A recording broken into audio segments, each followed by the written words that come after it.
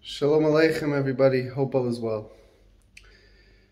Beautiful idea that Chassidus speaks about, the Torah speaks about, is that in the Torah we have commandments to do positive deeds, to do good deeds, and to stay away from doing bad deeds, to refrain from doing bad deeds, doing sins. So what happens when a person fails to do a good deed, and what happens when a person does, God forbid, a bad deed? Baruch Hashem, Hashem created something that is within the Torah, but yet it penetrates and reaches even higher than the Torah itself, and that is Teshuva. Teshuva, my friends, is to return to God, and also part of it is repentance and repairing our mistakes. That yes, the Torah gives us rules not to do this and to do X, Y, and Z, and to not do X, Y, and Z. But Baruch Hashem, Hashem created the fact that if you sin, God forbid, you're able to return and repent and fix your mistakes. And that is because God is everlasting. His kindness is everlasting.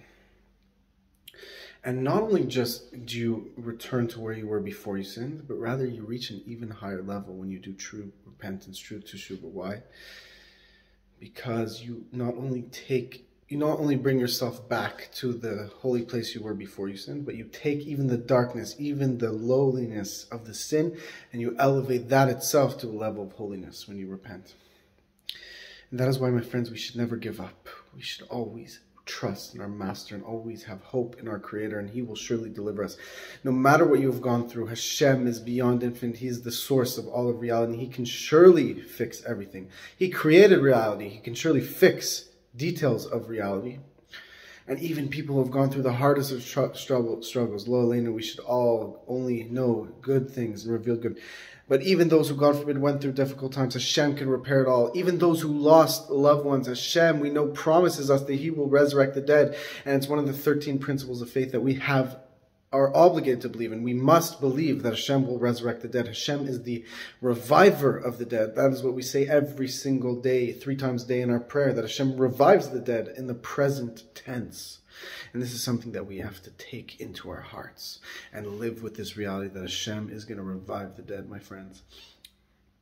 And this is perfectly fitting for the month of Ellul. We are entering the final month of the year, the month of Ellul, where we have to do Teshuva, and that Hashem gives us added strength. The Rebbe explains in his mimer about the verse Ani L'Doidi V'Doidi Li, which is the Rosh Hashanah, which is the acronym of Ellul, which means that everything we do down here, God reflects and does above.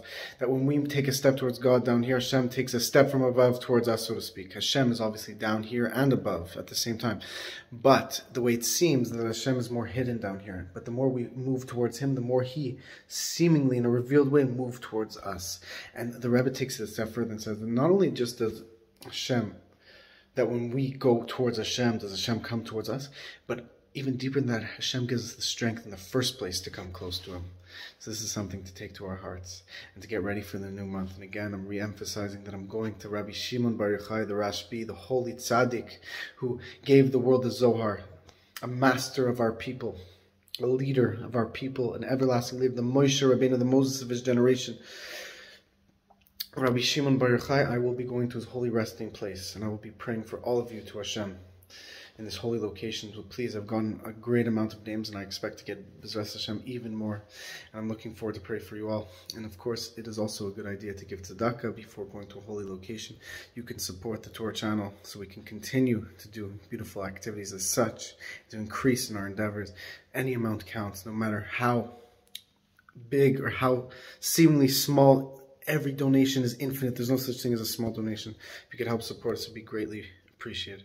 May Hashem bless you all, and we experience the coming Mashiach today, where we will experience the revelation of Hashem in this world. We will see our Master, which is the most pleasurable experience possible.